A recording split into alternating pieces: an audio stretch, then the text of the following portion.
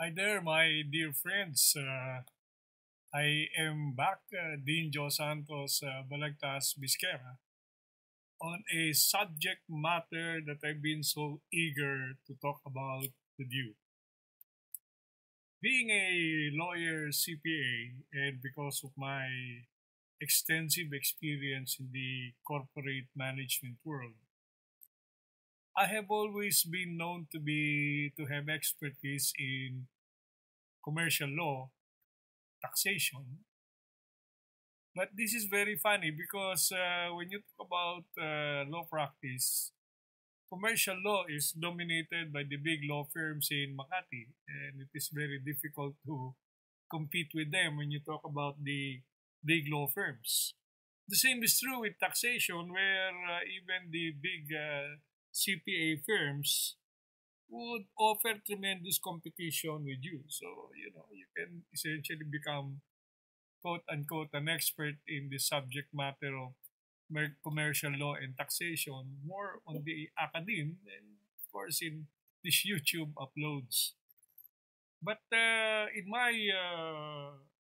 how many years? 27 years experience as a practicing lawyer, the fields where I have been extensively involved in is criminal law, followed by labor law, and of course the area of civil law where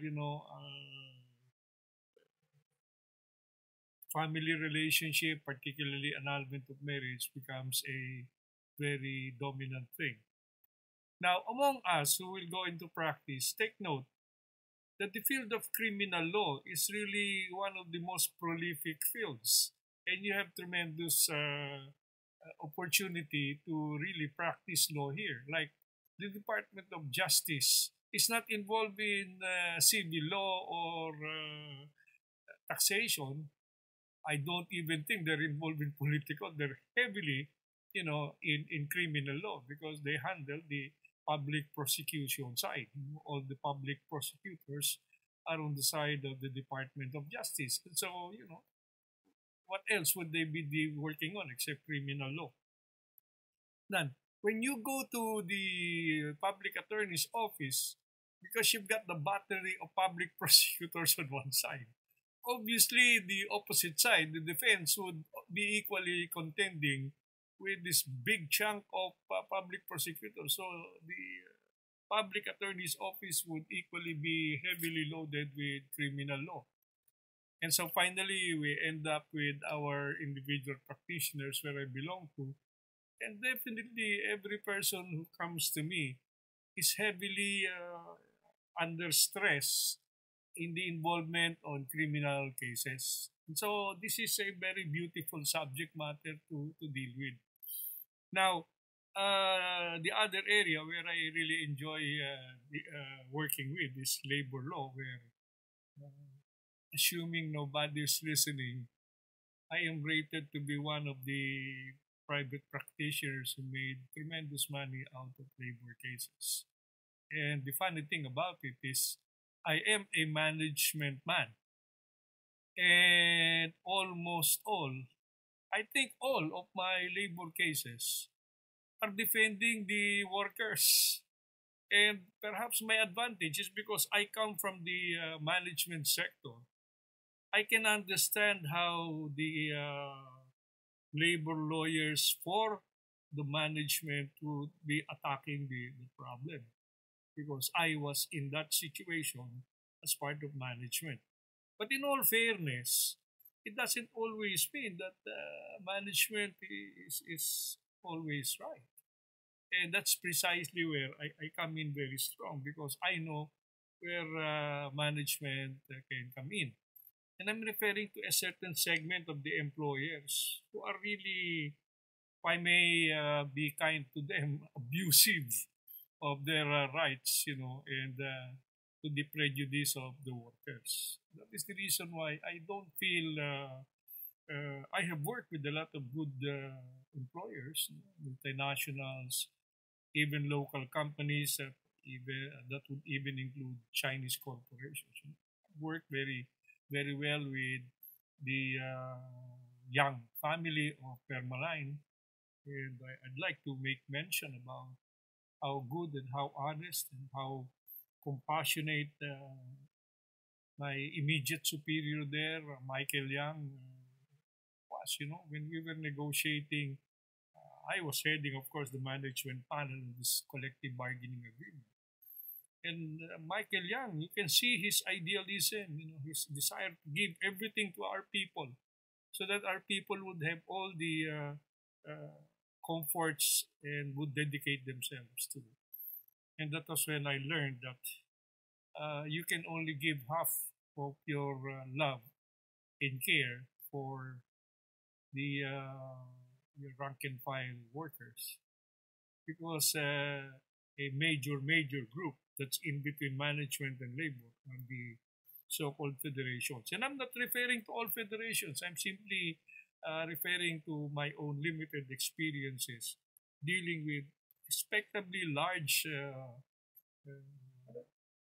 federation labor unions. And I was shocked to learn that my idealism could be compromised by the lack of it dealing with the supposed guardians of welfare of labor. Anyway, our subject matter today is one of the most interesting topics, and this is the questions in the 2022 bar examinations on criminal law. In the past, I have always had been invited, for example, in the Philippine Judicial Academy, to speak about some cases, some speaking engagements on very beautiful concepts in political law. There are also some invitations from the local governments, especially the province of Bulacan, where I was supposed to speak side by side with a Malacanang bigwig who did not come, and I was the one who came, and I didn't have that kind of very famous name, and so I was talking to the very young vice mayors of Bulacan, and I heard their whispers during lunchtime who said they will all be closer to the door so that after I deliver my first 30 minutes, they would slowly sneak out. So I felt very sad. I talked about exactly concept of socio-economic development should be nurtured at the lower level, and finally federalism. And the compliment I got there was they did not walk out. They did not stick out. Many of them who were at the door started moving up on the front line. And at about 3 o'clock, when I am already, perhaps, who knows, 45 minutes past my timetable, during the open forum, somebody stood up and said, Dean Bisquera, we are surprised to hear about how good a speaker you are and how idealistic. Our only question is, why are you not in the political arena? And I said, because I was born poor. And unlike you, who are vice mayors, you come from political clans and you already have a franchise for your political positions. I was born, I said, and I grew up at the back of Loreto Church in Sampalo, walking to school and barely surviving with 30 centavos, all through my elementary and high school and college years. And so I was more focused on just trying to survive and finish my work. And I got married so early. I was focused on trying to provide some respectable thing to my family. And that's the reason why I became a lawyer at the very late age of late 40s. And good, I'm still here. And thank you very much for somehow not walking out on me, because I heard you wanted to just slip out after 30 minutes. They all laughed. But the biggest compliment I had was when I was getting assignments more as ano bang tawag doon? Panakipbutas, substitute in the likes of Sandigan Bayan Justice Rodolfo Palatao. And then you speak after the great speaker, Justice Edilberto Sandoval, who was the head of the Criminal Law Department of the Philippine Judicial Academy. When you have brilliant, justices who are experts in criminal law with that kind of caliber, and then you are asked to speak about some little things also on criminal law, how do you expect to really match the support and adulation of their audience? So one time I was invited to pitch in for Justice Rudy Palatao, and he told me, "Hey Joe, they gave me anti-money laundering. Tamad na akong mag-aral ng bagong mga batas. Book 1 at book 2, mamaniin ko. Anti-money laundering. Then later on, anti-terrorism also. Anti-money laundering, can you just substitute for me? So I have two other conflicts." Well, the long and the short of the story is when I opened the discussion on the anti-money laundering, I dropped the bomb by saying, "Did you know that anti-money laundering started with Al Capone?" In the audience, about 60% are trial judges and the balance are veteran lawyers. This was a PhilJA, Philippine Judicial Academy, and IBP sponsored this MCLE. They were so silent because they didn't know that there's a linkage between money laundering and Al Capone. And so I said, we had a earlier speaker, Justice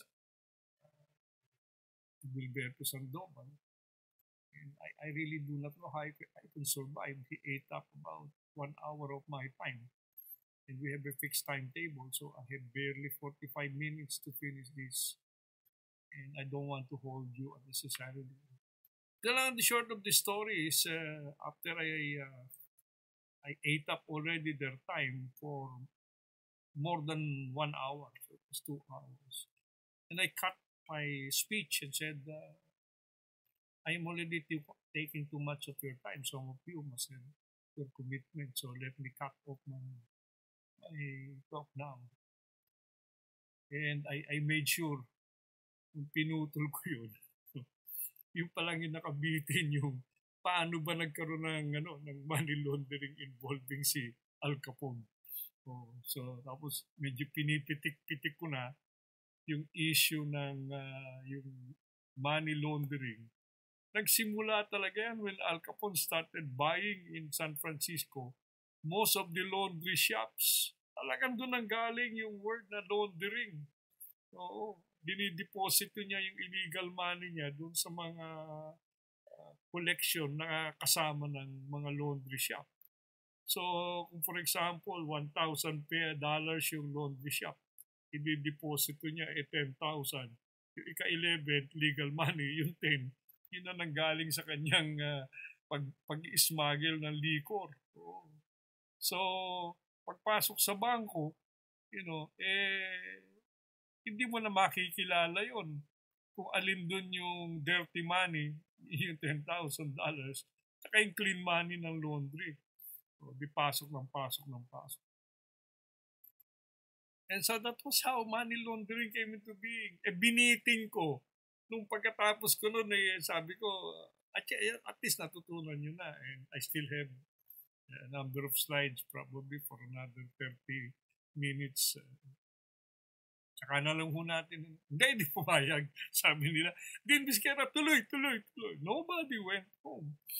Because of that, I was finally called by the late chairman, Justice Merpina Melesio Herrera. And Rudy Palatao was scolded. Sabi niya, "How have you been hiding this Dean Bisquera? You never even told us that he can be part of Philippine Judicial Academy." So I was inducted. Hindi professorial lecturer 1, professorial lecturer 2, a level ng mga retired justices. Dahil lang dyan sa lintik na money laundering. So, criminal law was really has become part of my life. So, ngayon, tingnan natin. We have a lot of interesting hypotheses dito sa bar exams ng criminal law. And I would not consider criminal law that easy. Madali sagutin. Pero ang question, yung sagot mo ba na madali? Tama. There are some and I'll talk about that. No? I'll give you the usual format. I'll read the problem. And I will give my suggested answer following yung guideline ko na short sentences, simple words, direct to the point. Pero to explain further, i-adlib ko na hindi nakasama sa suggested answer para lumawak. Pero my suggested answer is very short. I think that is already more than sufficient for a candidate to get a perfect score. Yung burloloy na lang yung paliwanag natin para naman masaya itong get-together natin. May nauna ng dalawa na nagbigay ng version ng kanilang answer dito sa criminal law. I felt so slighted on myself and against myself. All of this technology that ambushed me for the past almost 1 month. Hindi lang ako nakakalaw. And so, if my answers, pare-pareho kami ng sagot. One is a public prosecutor. The other one, parang ang impression ko, he just took the bar. And he was young. Very aggressive siya. No? Mas maikli yung mga sagot niya at diretso rin. Pero there was one answer he had. I felt hindi yun ang tamang sagot. So let's take a look at our thing. As usual, I will group them and I will go to the structure of my answer as we go. Natuto ako dito sa kurtina natin. This is part of the latest MS Office 365. This one, put na nating pasadaan ng gusto only for those of you who have not been watching my my slides or my YouTube uploads para sa inyo yan. Bahala na kayong humimay niyan. You can always stop naman and take it. I am not changing this. And so let's move on to the next slide. And you will notice malinaw na malinaw criminal law. And this will change depending upon the field we will be talking about.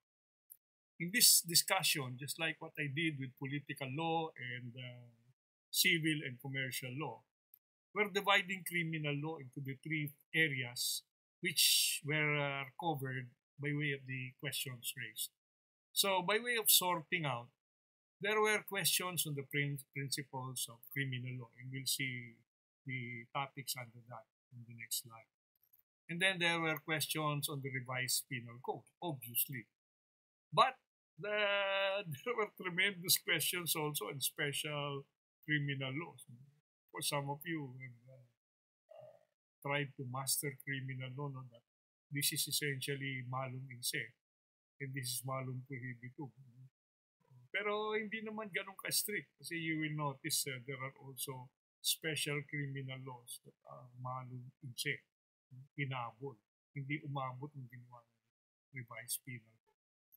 And so, of these 3, let's take a look first at the principles of criminal law and the questions that were given here.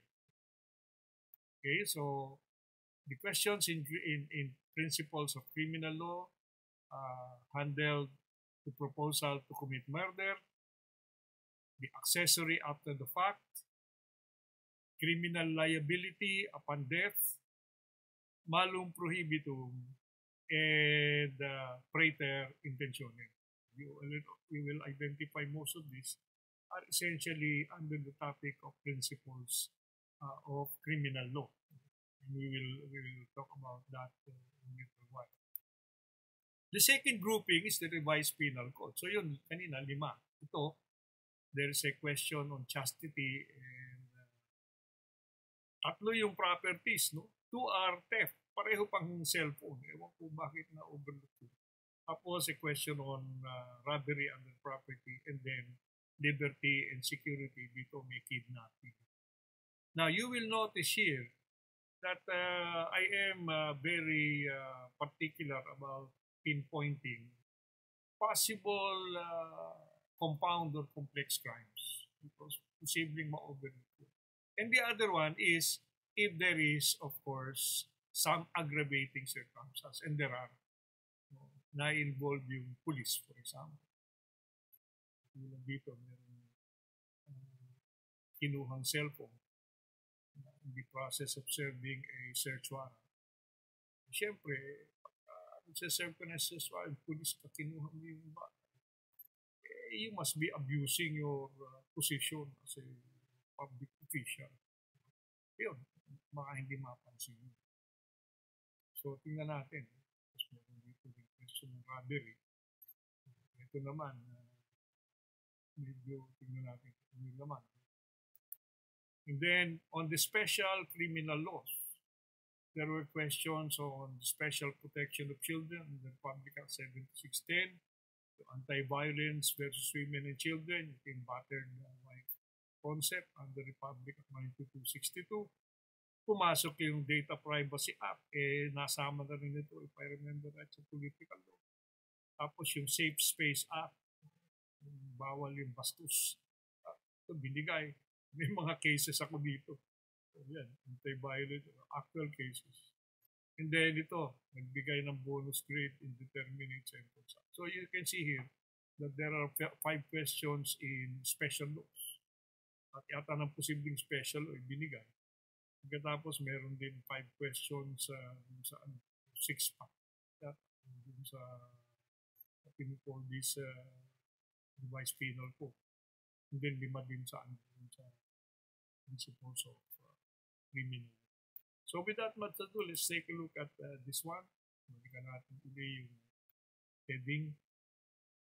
So we'll go to the details now of the principles of criminal law. So ito na yung 5. 1, 2, 3, 4, 5 questions in the subject matter principles of criminal law. The first question has something to do with the proposal to commit murder.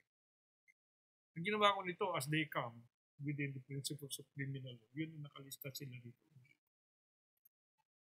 So at least pag na-discuss tayo, nakagrupo na principles of criminal law, tapos nakagrupo din yung problems referring to the revised penal code, tapos nakagrupo din yung tawag dito yung special law. So merong sistema tayo, nakafocus tayo. Kasi pagka diniscuss mo, sunod-sunod, parang chapsuy, hindi mo ma-focus yung principles.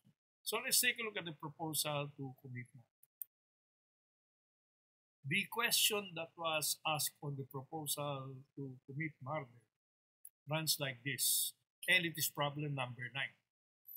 It says, during one of their intense operational meetings, the campaign manager of a presidential candidate openly suggested, dapat ipapatay na lang natin ang mga bumabati ko sa kandidato natin. Later, the campaign manager was charged with the crime of proposal to commit murder. Can the campaign manager be convicted of the offense charge of proposal to commit murder? Our suggested answer, no. The campaign manager cannot be convicted of his proposal to commit murder because there is no revised penal code provision or any special criminal law that provides a penalty for such an offense. And that is under Article 8 of the revised penal code. And then reiterating, yung conspiracy and proposal to commit rebellion, that is provided for under Article 138. So yun, pag doon ka, nag-conspiracy ka, nag-propose ka ng rebellion or insurrection, then you can be brought before the courts for prosecution under Article 138. Yun lang yung merong law on penalizing propositions. Pero to propose murder, patayin. Proposal to commit murder. There is no law in that particular thing. Naalala ko tuloy si Mayor Fred Lim one time. Tinawag kami ni Justice Rudy pala to. Rudy, Joe, ano kaya mag-privilege speech ako? Sabi niya, napanaginip ko na-pinpoint ko kalahati nitong mga senador na kasama ko. Mga corrupt, na have personal knowledge. Kung ikwento ko sa public sa aking privilege speech na yung panaginip ko, pinagpapatay ko sila. Will I be liable for anything even under the rules of the Senate? Pwede ka bang palisahan na kinento mo yung panaginip? Naluma ako Up to now, I still don't know the answer. Because, for example nagle-lecture tayo rito sa YouTube. Pwede ba ako mahabla rito ng anything kung nasabi ko na panaginip, for example? Na panaginip ko, pinatay ko si ganun. Panaginip ko, hinalikan ko si. So, that was the question that was brought to us by Senator Lim that time. Si Justice Rudy is very smart Sabi lang niya, Fred, huwag mo nang gawin yan. Sabi niya. So, baka hindi compatible sa image mo bilang senator. Mangyayari lang, parang lalabas dirty Harry uli ang picture mo. Iniwasan mo na mag-dirty Harry image mo. Nagtawa na kami. Tama, hindi niya tinuloy. Okay, so that is the first question under the rules of principles of criminal law. Wala, there is no law that will prosecute you for the purpose of commitment. Second question, accessory after the fact. So again, part of the principles of criminal law.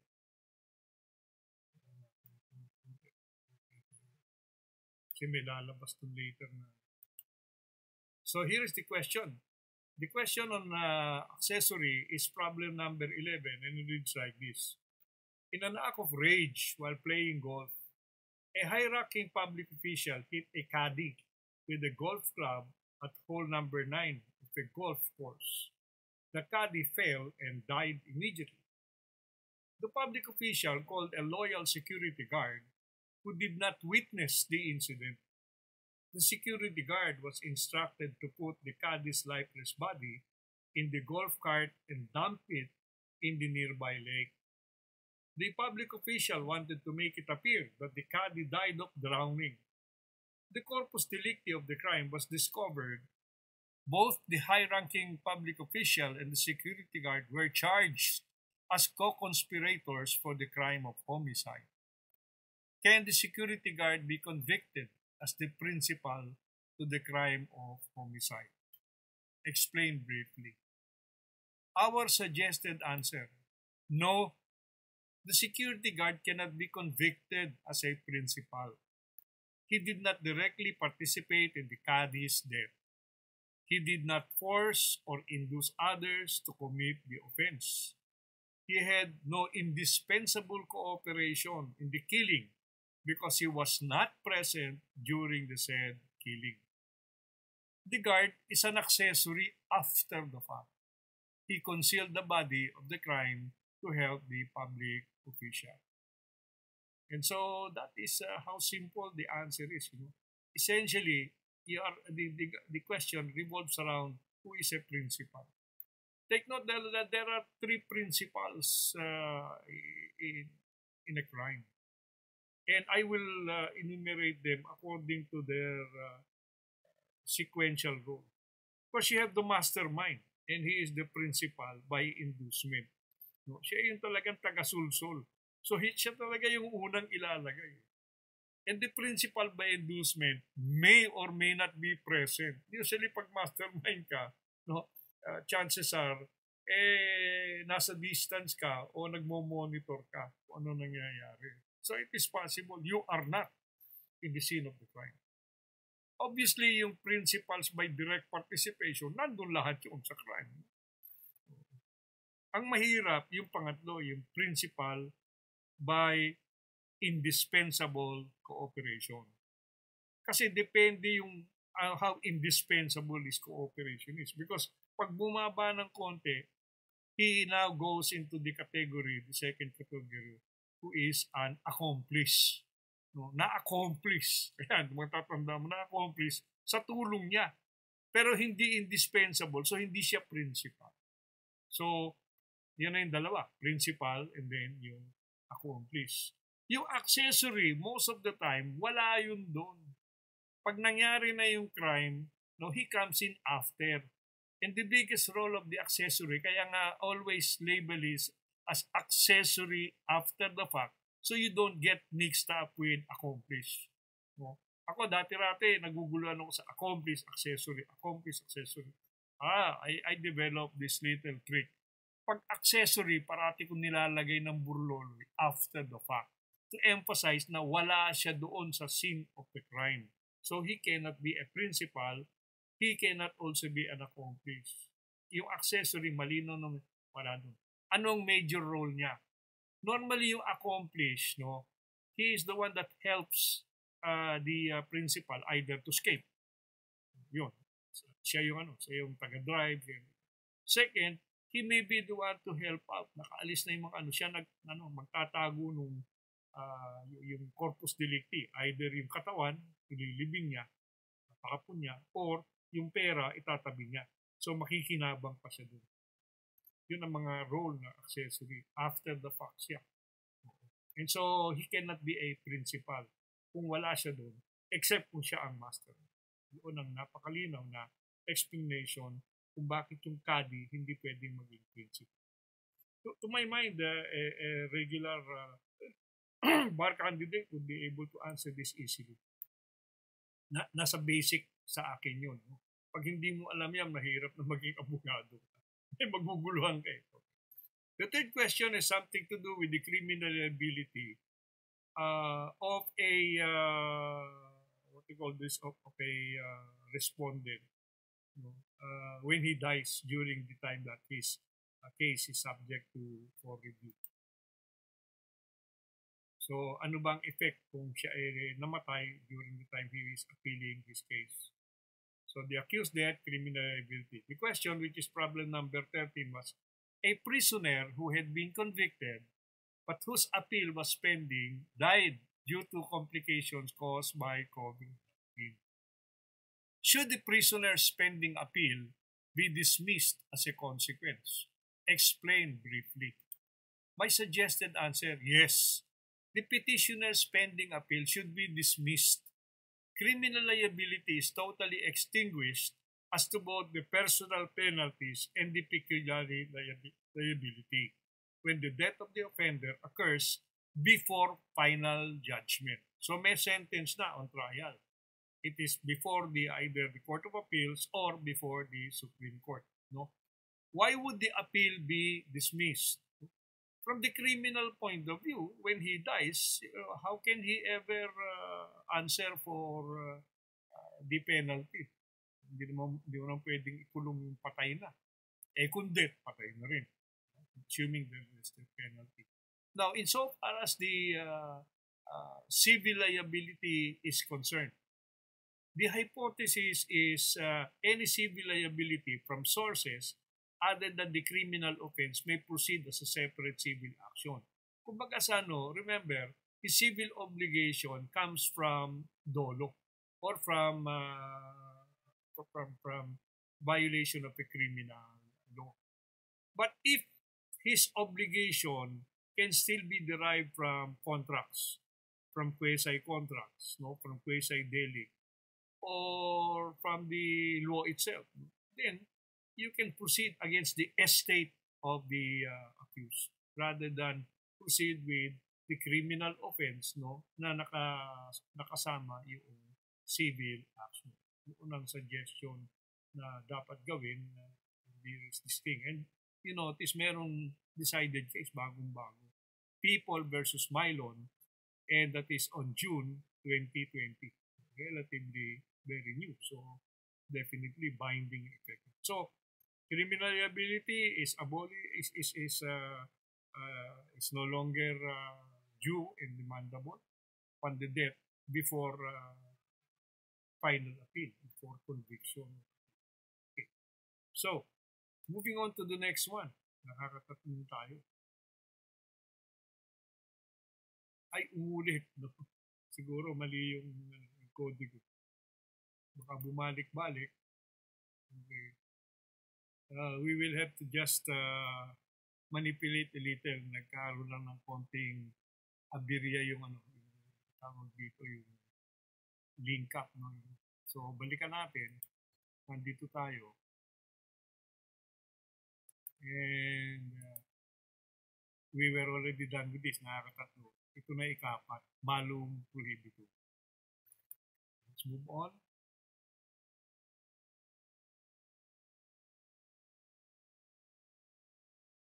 Yun. Problem number 14 on MALUM PROHIBITUM. It reads, a person arrested for playing carry cruise was charged with violation of Presidential Decree number 1602 or the anti-gambling law. The lawyer for the accused argues that the case should be dismissed based on an exempting circumstance, which is that the accused is poor. The lawyer argues that unlike those who gamble in big casinos with astronomical sums of money, carry cruise is the accused's only means of entertainment. In addition, the lawyer explains that gamblers from China, where gambling is illegal, are even welcome in the Philippines. Is the lawyer's argument legally tenable? Explain briefly. Well, if you were the judge here, hahambalusin mo lang sa ulo ito. Exempting circumstance. Wala namang being poor sa exempting circumstance. Diba? Oo. Ano relasyon nun dun sa anti-gambling law in terms of yung mga casinos, malakas magpano? Separate yung batas na yun. So, let's take a look at the suggested answer. The lawyer's argument is not legally tenable. Carry cruise in the Anti-Gambling Act is malum prohibitum. It's basic. Good faith or motive to include that the prohibited act is fit for the poor's entertainment is irrelevant and not an exempting circumstance. The law simply punishes the prohibited. Napakasimple lang. At ano pa yan, no? 2015, meron awig na kaso, Sagin versus People, na ginamit yung principle. Malum prohibitum, walang kutsi-kutsi. Basta pinagbawal. Bawal ang gambling. Walang mga exempting circumstances na justify. Wala ganun. Basta malum prohibitum. Hindi pwede. Tapos. Ito na naman yata. I think what they call this, the linkage is not working. So, natin. Maganda pagka ikaw ang gumawa ng slides mo eh.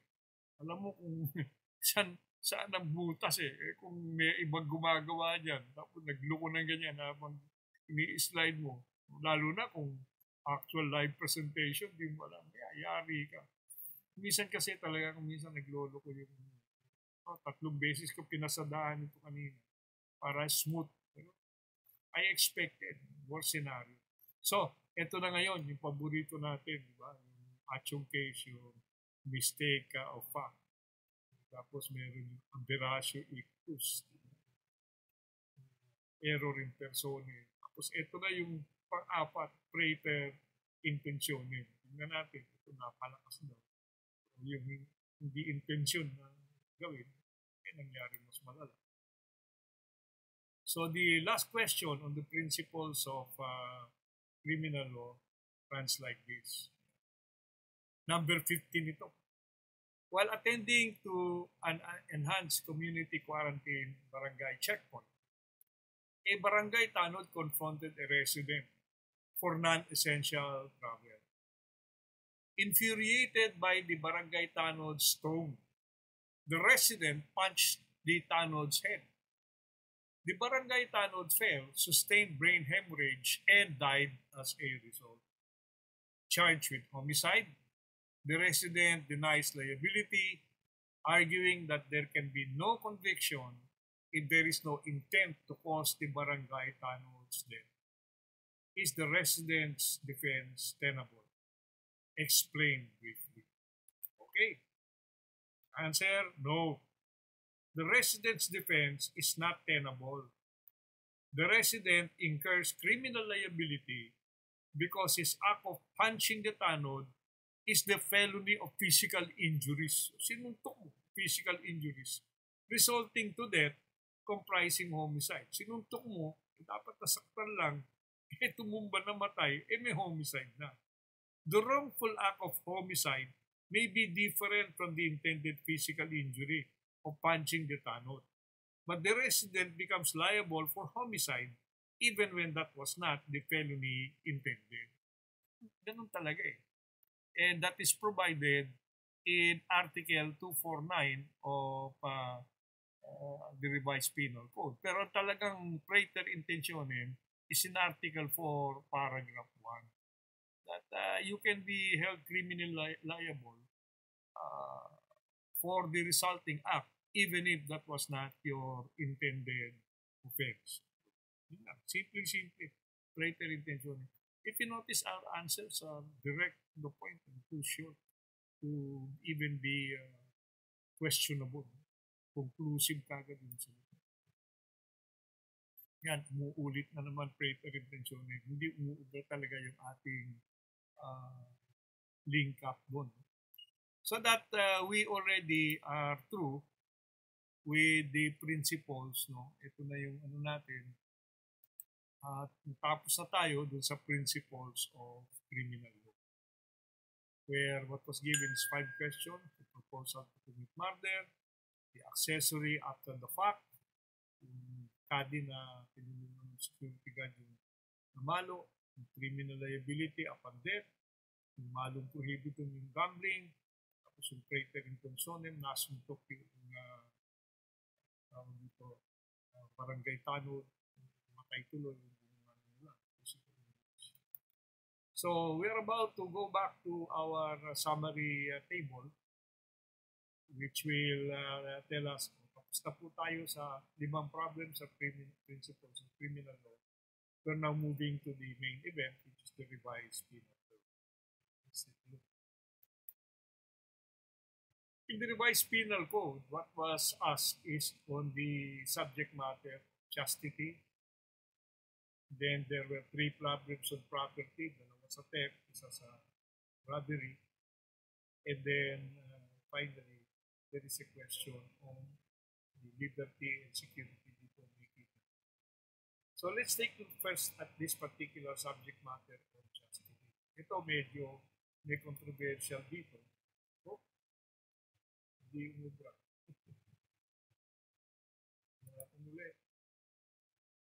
Ayun, umubra. So this is problem number 1. Pagbukas mo, ito na ganun problem. And let us read. Interviewed for a newspaper, a former beauty queen revealed that when she was 16 years old, she had her first sexual intercourse with her ex-boyfriend, who was then 28 years old. In the narration, she said that she did not know what she was doing and noted that her ex-boyfriend of a more advanced age misled her to doing what he wanted. She added that at certain points during the encounter, she repeatedly said no, but her ex-boyfriend was too strong for her. The ex-boyfriend left her shortly thereafter. Was there a crime committed by the ex-boyfriend? Explain briefly. My suggested answer: yes, the ex-boyfriend committed simple seduction. Let me repeat. My position here is that the crime that was committed was simple seduction. In having carnal knowledge of the beauty queen. She was then single, over 12 but under 18 years of age, and was misled in deceit on her first sexual intercourse to do what the boyfriend wanted. So here I would strongly insist that the crime committed based on the provisions of the revised penal code is simple seduction. Now, may mga sumagot yan na ang sagot rape. Meron ding sumagot ng child abuse. Now, let me just address this not as part of the answer. Ito na yung answer na ang tingin ko, mamaliin lang, itatama lang ng examiner. But if the examiner is thinking about child abuse, the boyfriend cannot be held for child abuse. He did not intend to debase, degrade, or demean the intrinsic worth of the beauty queen as a human being. No? Kasi ang child abuse, merong nilagay na yung isang nagsuggest, nilagay niya yung Republic Act 7610, I think Section 5B yata. Pero there is a need to call attention yung case of Kalawagan versus People, which is very new, no? March 2019. Dito, sinabi ng Supreme Court na for child abuse to prosper as the offense, dapat the act of abusing the child is intended to debase, degrade, demean the child. Dito, ang objective nung ex-boyfriend, hindi naman debase, demean eh. Hindi, gusto lang niya magpasarap. So, ano siya? Seduction. Meron siyang L. Hindi niya hinihiya yung beauty queen.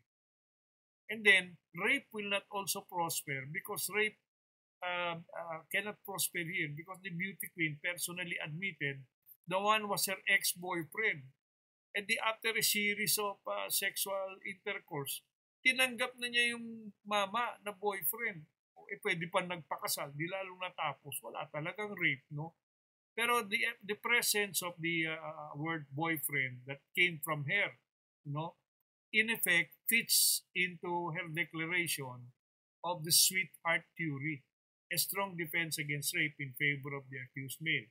Di ba one strong defense is i-offer mo na lang if you are the one accused of raping the woman, is to offer the woman, assuming she's capable of marriage. Wala na, tapos na. But close to marriage, sasabihin ng lalaki, hindi, sweetheart ko yan eh. Talagang nagkagustuhan kami at talagang nagpasarap kami. O proof. Maaari nga may konting pilitan doon sa una. Umulit-ulit kami. So yung second, third, fourth, at sunod-sunod na. Kaya nga naging boyfriend niya ako eh. Masaya na siya. Kaya lang, hindi mo bubura yung simple seduction on the first sexual intercourse dahil binola niya eh. Therefore, virgin yun. No? Sabi nga kasi first, the virgin. Tapos 18 years old. So yun, that will fit into simple seduction. I remember my criminal law professor, si Atty. Rojas. Diyan matinik si Atty. Rojas eh. When everybody thinks rape yan, katulad ito child abuse, bigla niya pipitikin yan, simple seduction, and he will highlight kung bakit. And I probably am so enthused with him. No? Na hindi ko alam kung he is already passed away, but he's a contemporary of my parent, kaibigan sila. He was my professor in criminal law. But at the UE College of Law, kahit na sabihin mong hindi siya nasa kategorya ni Justice Sandoval at Justice Palatao, talagang lahat ng estudyante ni Atty. Rojas talagang hirap doon sa examination.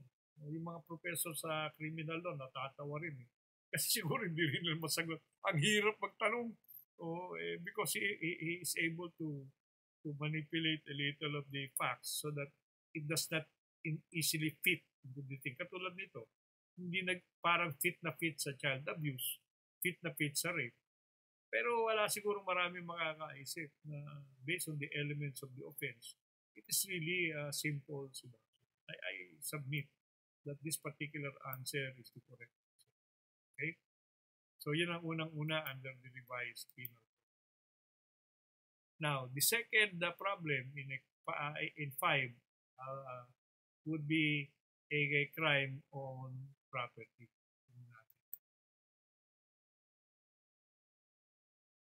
So, theft ito. While executing a search warrant, a police officer pocketed and absconded with the mobile phone of the occupant of the premises being searched. The mobile phone was not the subject of the search warrant. It was not enumerated in the order. Pareter. Did the police officer commit a crime? Explain. I think almost 9.5 of 10 candidates on the bar would be able to answer this. Obvious na obvious yan. No? Theft yan. Wala namang force upon things eh. Kaya lang, when I was looking at this, may booby trap ng konti. And I'd like to call your attention to this because some suggested answers did not consider this. My answer is yes. The police officer committed theft, but with an aggravating circumstance. When he pocketed the cell phone without the occupant's consent, with intent to gain, but without violence against or intimidation of persons or force upon things. Yun naman ang definition ng theft. But I would give a perfect answer if this one is included. The offending police officer took advantage of his public position as an aggravating circumstance. Nagpunta siya rin, may search warrant siya as a police officer. Nakita niya yung cellphone, di naman kasama dun sa search warrant, binulsa niya. Kung ordinary lang siya magnanakaw, okay na. Hindi police officer siya. So there is really taking advantage of his public position. May dala-dala pa siyang search warrant. So I'd like to under Article 14, there is taking advantage of public office as an aggravating circumstance. So yun ang suggested complete answer ko on this particular question. Kung ang sagot theft lang, may hindi perfect yung answer.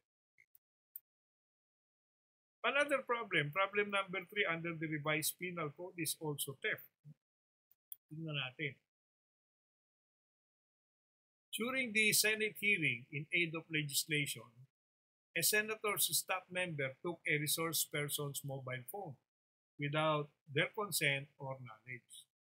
Siguro yun, without his consent kasi person. While the hearing was ongoing, the staff member read the resource person's messages contained in the mobile phone and hurriedly wrote notes which were passed to the senator. Thereafter, the staff surreptitiously returned the mobile phone. The resource person would not have noticed that the mobile phone was taken had it not been for a TikTok video posted by a journalist who was present during the hearing. The TikTok video caught the entire act of the senator's staff member. The TikTok video even had accompanying music and narration. So, the video became viral. Can the staff member be liable for theft of the mobile phone? Explain briefly. Dito, nahuli siya sa akto, kinukuha niya yung mobile phone at kinuhanan pa niya ng laman, kinukya niya. So let's take a look at how we can improve on this particular thing.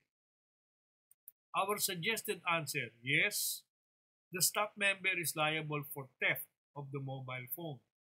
The taking of the cell phone without the resource person's knowledge and approval constitutes theft. To me, this straightforward to sentence answers is more than sufficient already. If you mention something about the act of returning did not negate the theft, is to my mind unnecessary. Hindi naman tinatanong yun. And if the examiner would like to really focus on the accurate answer, yun lang. Gusto lang niya malaman pag kinuha.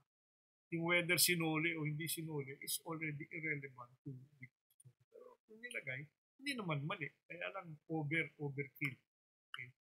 Hindi naman siguro mamali. Yun ang mga klase ng hindi dapat mo dinadagdag para hindi na mahirapan yung examiner. Ayun, simple lang ang sagot. Okay, so that is question number 3 under the revised penal code.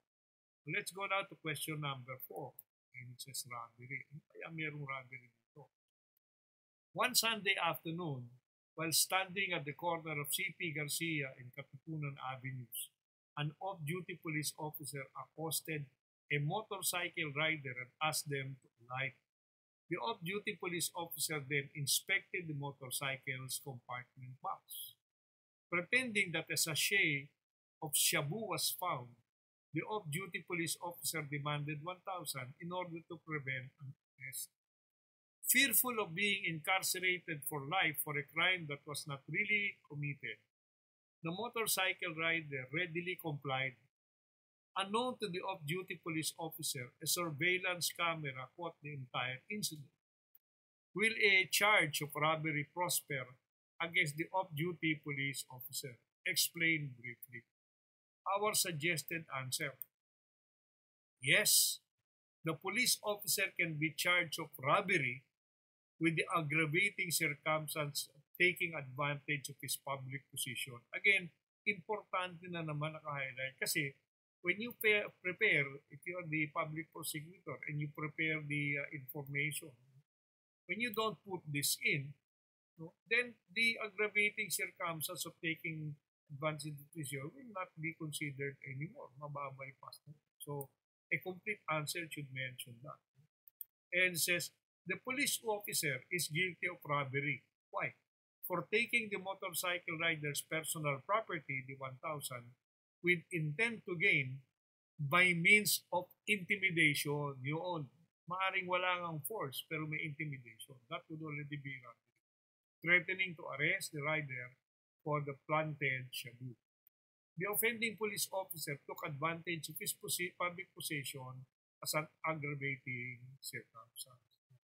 Ang suggestion natin na hindi lang kinukumpirma natin na there is robbery to intimidation, there is also an aggravating circumstance of using the position of officer as public for a public position. It doesn't matter whether he is on off duty or on duty. The fact of the matter is, nagpakilala siya ng police officer somehow.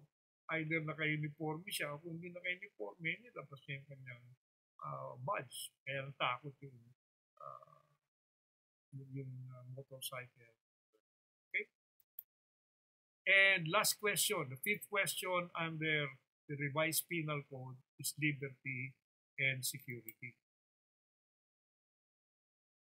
And this is problem number 3. It reads, the accused in a pending case forcibly snatched the daughter of a judge and kept her in an undisclosed location. The accused then called to tell the judge that the daughter would only be released if the judge would acquit the accused in the pending case. Did the accused commit a crime with these acts? Explain briefly. Now, suggested answer, yes. The accused committed the complex crime of grave coercion through serious illegal detention. The judge is being compelled to acquit the accused against his will by forcibly snatching his daughter and depriving her of her liberty. The serious illegal detention or kidnapping committed on a female is necessary for committing the grave coercion. Tingnan nyo, no, while ina-assume natin yung judge bibigay, no? And so therefore there is this grave coercion. He was being asked to do something against his will. But that was achieved only by using serious illegal detention. So complex crime ito. The serious illegal detention was necessary in order to push the grave coercion. Ngayon, kaya naging illegal detention kasi female, and that is contained in the revised penal. Female ang kinidnap, syempre, merong effect yun na that becomes now serious illegal detention.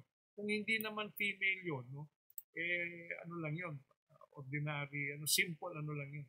Simple, what to call this, illegal detention. Pero pag female, serious illegal detention. And there is where the citation is, grave coercion under Article 286, serious illegal detention under Article 267, Paragraph 4, and then yung complex crime under Article 48, Section 1. Okay. So medyo may konting masasagot, pero hindi kompleto, maaaring ilagay yung grave coercion. Ang madaling ilagay dito yung serious illegal detention. Maaaring dugtungan din ng grave coercion, pero baka yung magagaling, sila makakapagdugtong ng complex crime. Yung dalawa. One becomes the means to achieve the other.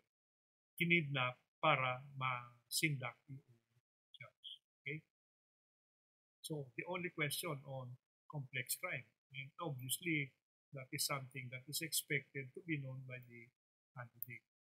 So, that essentially ends up our 5 questions. Kanina sa Principles 5, dito sa Revised Penal Code 5. No?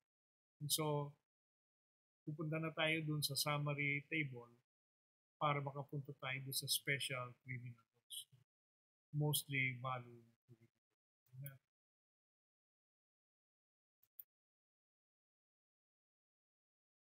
In the special criminal laws, what was given is Republic Act 7610, Special Protection of Children, Republic Act 9262, yung Anti-Violence Against Women and Children, the Republic Act 1017 on data privacy, Republic Act 11313 on the safe space, and then Republic Act 4103 on the indeterminate sentence law.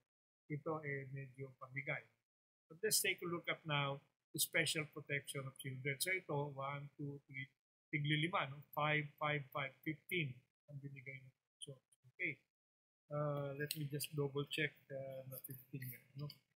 I have here the complete printed questions. So, 15 lang. Ang huling-huli yung PRAETER intentionally. So, tingnan natin dito yung special protection of children under Republic 7610.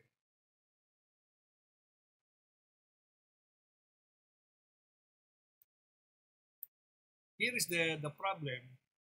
It says special protection of children, child abuse. To motivate their 8-year-old daughter to study well and have a better future, and parents resorted to making her kneel on rice spread on the floor, spanking her with a bamboo stick, or requiring her to stand in the rain for hours if her grades fell below 80 in any subject. Did the parents commit a crime? Explain briefly. This is problem number 5 in the mock examination. Our suggested answer, yes.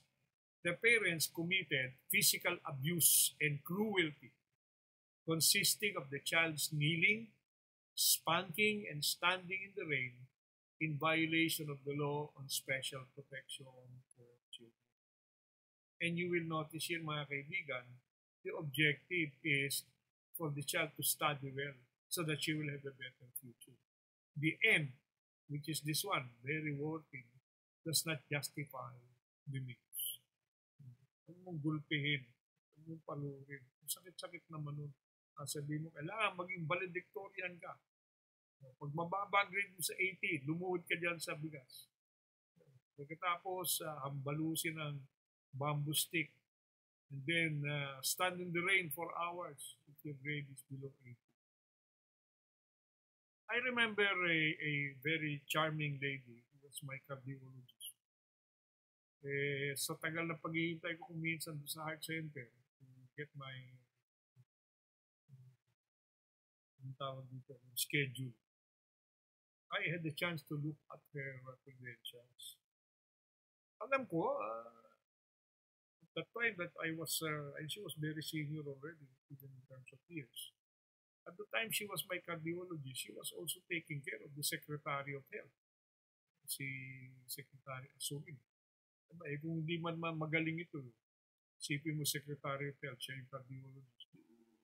Ako magsugal sa aking kalagayan, 35 years old. So, I asked her if she can be my cardiologist.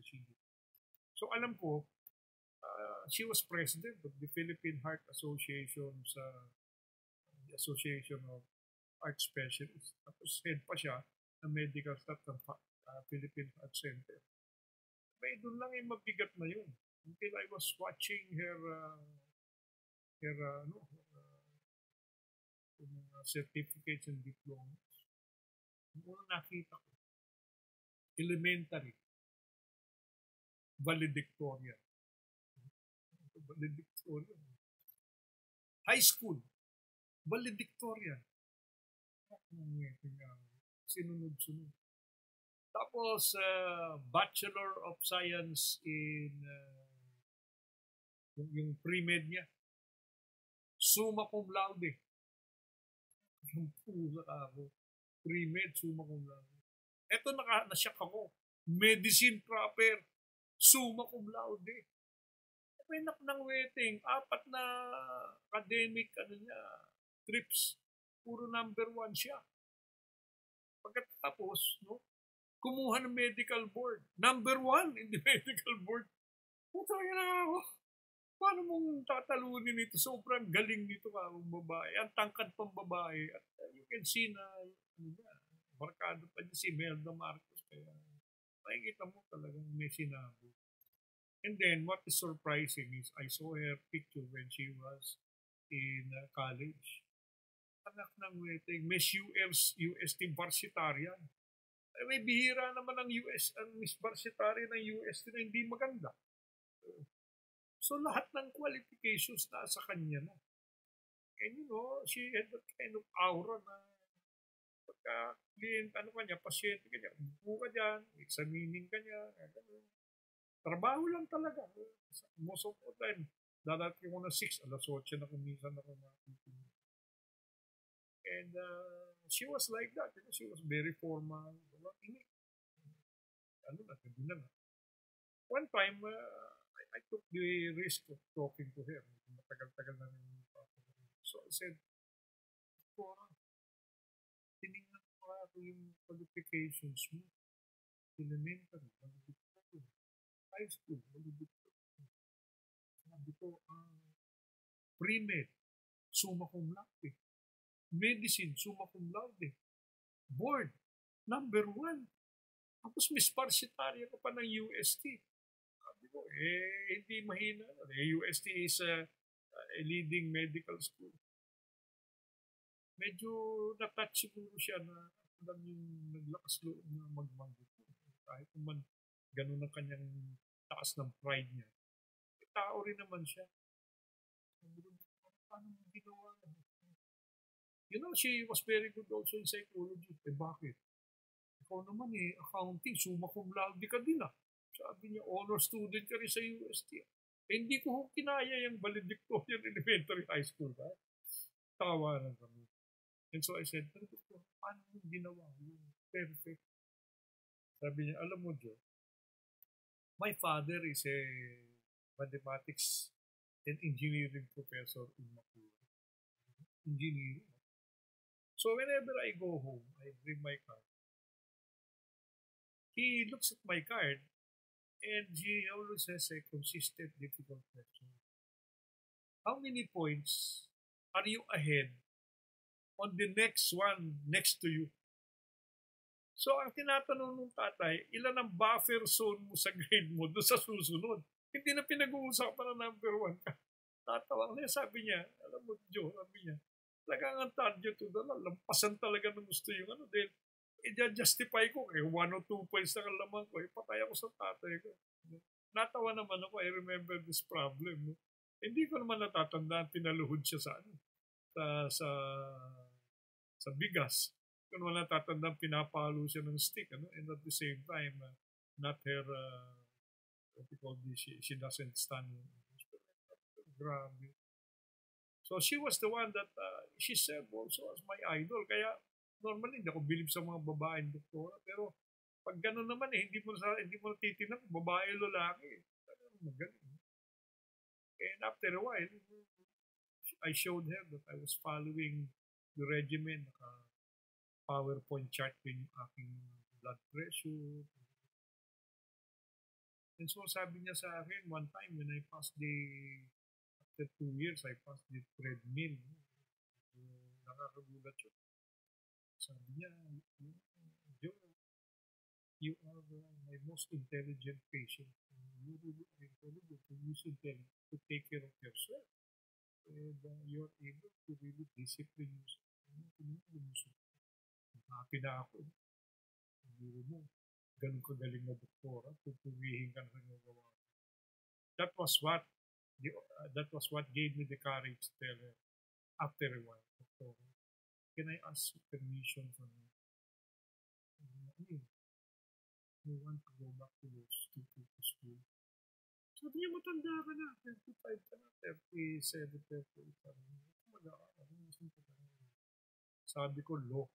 That was the first time I saw her. Talim mong ano, tinitigan ng ano. What? Law. Sabi niya, why? You want to kill yourself? Hindi naman ito. Why do you want to take up law? Yun po ang childhood dream ko. Even if kamamatay mo, sana pa doktor, lagay man lang sa lapid dun. Ako, it's always been my childhood dream. Sabi niya, Joe, I promise you. Sabi niya, if you go to law school, you will die in law school. Then, tahimik kami dalawa. Matinding tingin niya sa akin. Sydney, you know, I know the life of a lawyer because my husband is a lawyer and my son is also a lawyer. And sabi niya, my husband was reviewing for the bar when we got married. That's why I know how difficult it is. Assuming machamban, hindi ka mamatay. You know how stressful it is to be a lawyer. Puro away yan, puro stress yan. That is not for you with a weak heart. May pamilya ka pa. Mabigat yung karir mo, sabi niya. Pressure. Sabi niya, talaga bang gusto mo ikamatay yan? Sabi ko, doktora, kung mo kailangan. Guys, I'm telling you this, it is not the first time I've said this, probably the third or fourth time in this recording I mentioned this. Just to let you know that if you are determined to be a lawyer, you should never give yourself an excuse na marami kang trabaho, wala kang oras mag-aral. No, if you want to be a lawyer, if yun sinasabi sa akin, diretso lang aking, you will die in law school. Oh my God, that was about when I was 38. When did I slow down din ako? I finally took my law when I was 40. Alam mo na 30. 40. Hindi, yung kantsaw ni Dinsel Edronson. Nandito ka pa. You know? Ngayon, tanungin niyo ako ngayon. You're seeing me in this lecture. Nandito pa ako. Abogado. Dean pa ng College of Law at nakikipag-iskrimahan pa sa inyo on criminal law. Yan. Kasi mga kaibigan, I would really be very happy to see you become lawyers. So please do not give me the excuse, working student kayo, wala kayong pera. You tell me whether I can accept your reasoning. Anyway, napag-usapan lang natin. Pasensya na kung isa nagsisingit ang ng ganito. It is really to challenge any one of you who will give the excuse na working student ka, duling ka, bingi ka, pilay ka, wala ka namang honor nung ikaw yung nag-aaral. Pag si Bisquera sabi sa iyo, ang dinanas ko 47 years old dapat patay na ako. Tapos gumraduate pa. Cum laude. At walang sip-sip sa professor yan. Bibigyan ako ng grade na 175. Kailangan 125. Anyway, maraming salamat. Pagtsatsagaan nyo makinig sa akin dito. This particular story reminded me of Doctora Abundo. Her name is ang maiden name niya is Paulino. So si Doctora mumultuhin ako, nakalimutan ko bigla yung kanyang first name. But her maiden name is Paulino and her husband's surname is Abundo. And so, on the next question, napahaba ng konti, yung kwento. On anti-violence against women. Tingnan natin kung paano binigyan ng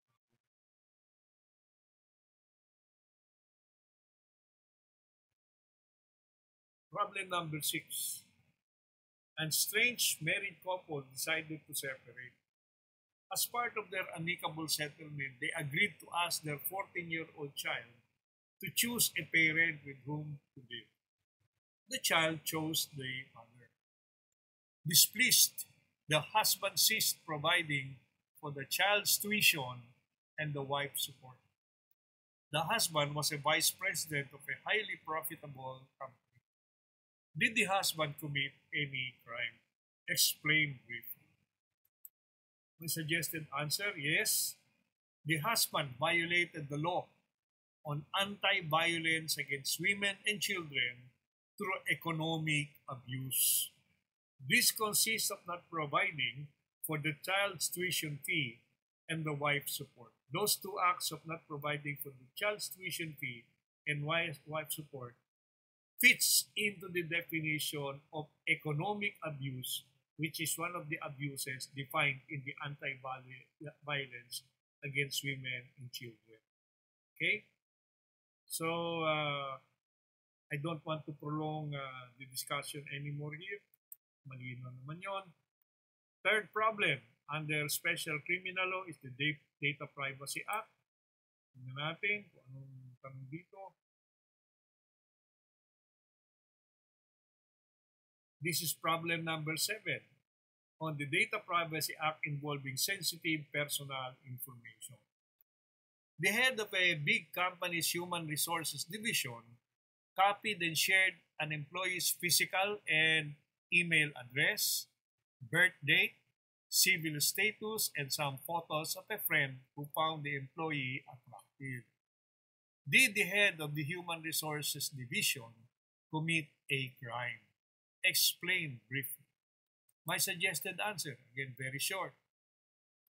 Yes, the Human Resources Division head committed a violation against the data privacy law for unlawfully processing through copying then sharing the concerned employee's sensitive personal information without her consent, said processing being legally prohibited and no permitted condition is present. Yun lang, sagot. Kasi ano yan? Tawag dito, nasaan ba yung keyword na gusto kong sabihin dito? Yung legally prohibited and no permitted condition. So no unlawful processing ito. Confidential is what I was looking for, but I did not put it there anymore. Hindi pwede. And the next problem is Safe Space Act. Ito yung tinatawag na walang bastusan act. No? Okay, let's take a look at the problem given in this particular subject matter, special law.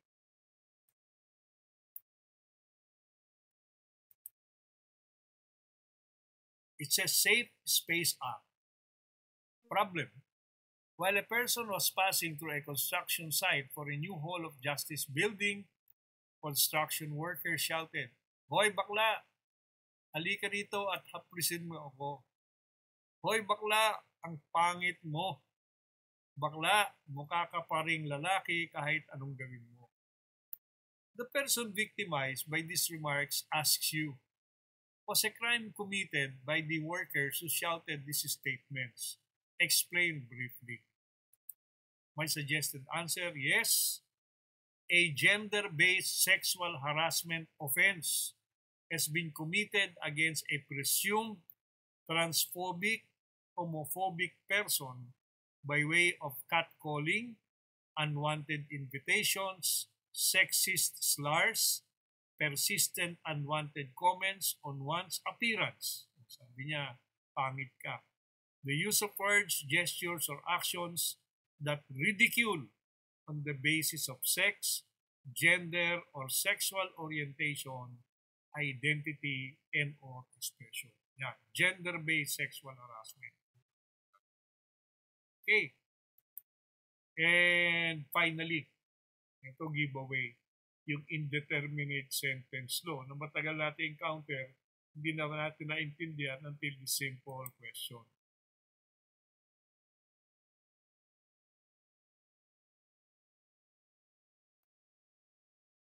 This is problem number 12. A crime defined in the revised penal code is punishable by arresto menor. Finding the accused guilty beyond reasonable doubt of the crime, should the judge apply the indeterminate sentence law? Explain briefly. Our answer, no.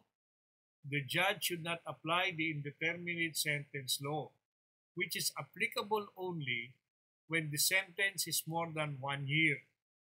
Arresto menor is only 1 day to 30 days imprisonment. That is how short our answer is, and no controversy. And so, ladies and gentlemen, that would be the 5 problems under special criminal law. And so we have covered the 5 questions under principles of criminal law. We have covered 5 questions under the revised penal code and 5 questions in special criminal laws.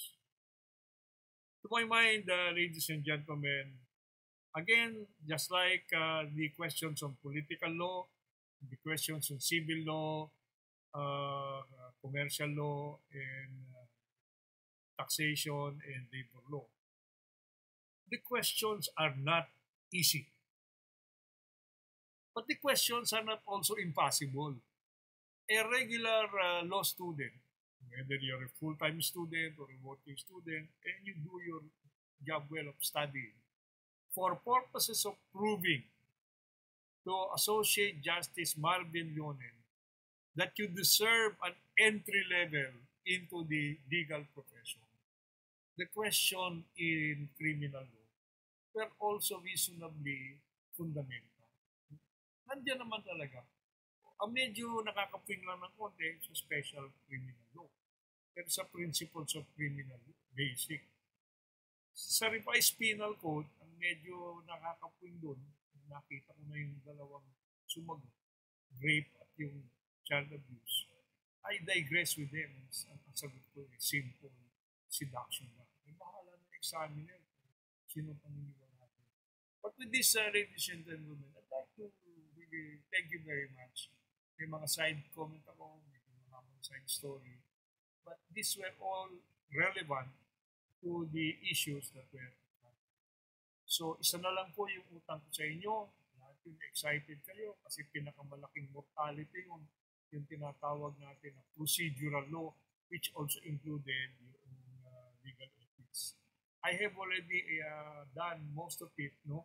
And I will just finalize it in this kind of diagram. Siguro in about a couple of more days, 2 or 3 days, lalabas na rin yun. So, in fact, I was unable to come to your aid because of the little statics I had before the bar exams and immediately after.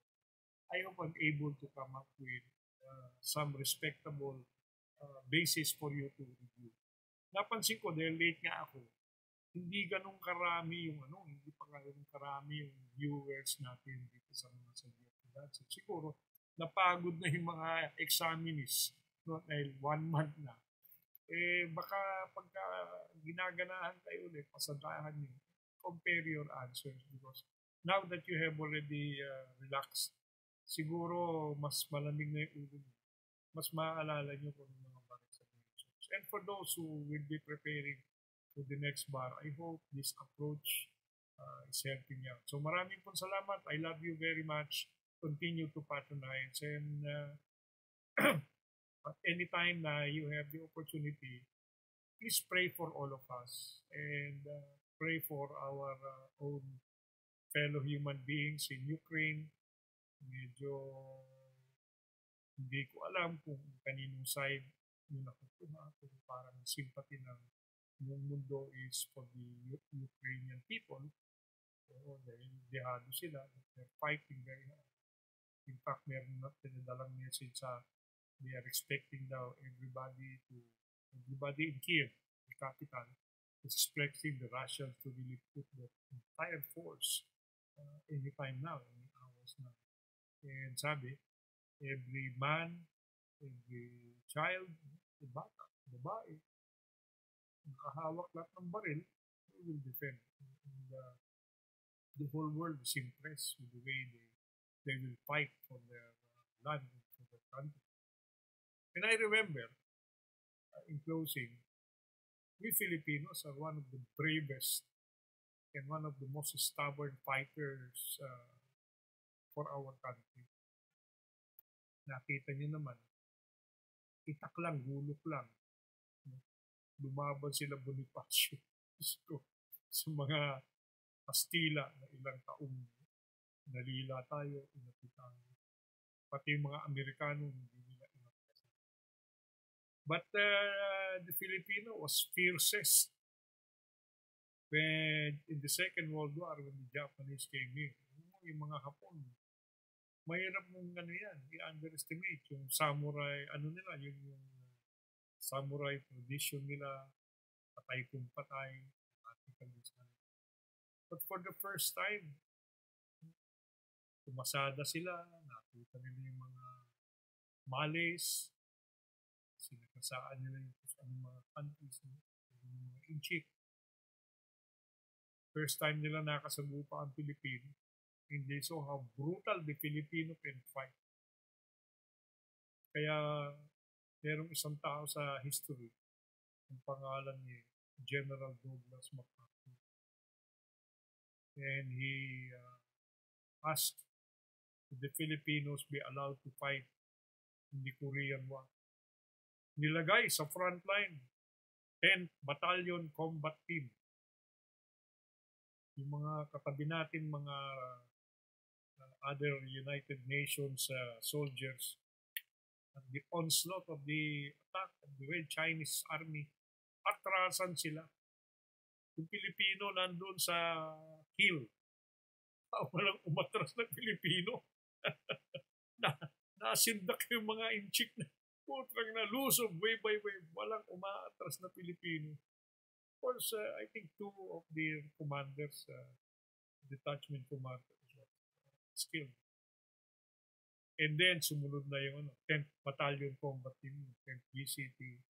Tapos, tumating na naman yung 20th BCT. And the greatest American Caesar gave his complimentary comment to the Filipino soldier when he said, "You give me," sabi niya, I think a battalion of Filipino soldiers, and I'm willing to fight anytime, anywhere with them. Continue. Kaya pa yung mga Pilipino, hindi tayo basta-basta. We should be proud of our nation. We are known to be fighters. Kahit yung mga kapatid natin sa Mindanao, yung mga Muslim brothers natin, I am very sincere in saying, kung meron tayong dapat kilalahanin na matatapang, matibay, yung ating mga Muslim brothers, pag tumabi tayo sa kanila, Pilipinong-Pilipino. Kung nagkataon lang ang relihiyon nila, Islam, relihiyon natin, nabuwala tayo ng mga Kastila. But we should love each other, and we should continue to appreciate that we have brave Filipinos. We have the brave Andres Bonifacio, we have the brave Antonio Luna, we have the brave Francisco Dagohoy, we have the brave Diego Silang. Ahead of them was a brave Lapu-Lapu. Ang dami mga heroes natin na hindi natakot, hindi umalis. Kaya huwag nilang mamaliitin ang Pilipinas. And one day, when we rise slowly to show the world that we deserve that kind of respect that belongs to us, we will rise. Mahalin natin ang bayan natin, mahalin natin ang sarili natin, and let us be proud. Meron na nga nagsabing Filipino, the only one who dared to say, this nation can be great again. Sana buhatin natin yung salita niya, buhatin natin ang bayaning Filipino, and we fight for our nation so that one day we become wealthier, more happy, and more proud. Marami pong salamat for giving me the opportunity to say my little piece here in this little YouTube. Pagka minsan nabubisit kayo, putulin nyo na kung muna pakinggan. So, thank you very much. And sa akin, good night na ito. It's almost 12 o'clock and I am so happy we have already uploaded yung huling-huling second to the last na bar examination question.